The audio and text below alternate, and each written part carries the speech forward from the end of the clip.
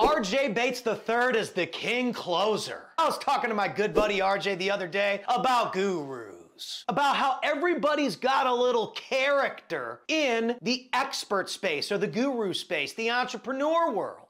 RJ's the king closer because he can close anybody on phone calls, and he won the Closers Olympics and wears title belts. He earned it. But then you got some people in the guru space that earn a bad name for themselves by not earning it the correct way. So ladies and gentlemen, if you're gonna go out and you're gonna promote yourself and you're gonna promote your businesses, make sure that you do right for people, do the right thing to the people of these communities, because everybody talks. And so what's most important is what people say about you when you're not around. Because everyone's your friend to your face, but behind the scenes, everybody knows what goes on in the space. If you're like me and you just go out there and shred, you're bulletproof. I'm not afraid of anything. But you'll notice some people get real uncomfortable when you bring up these topics because they're full of shit.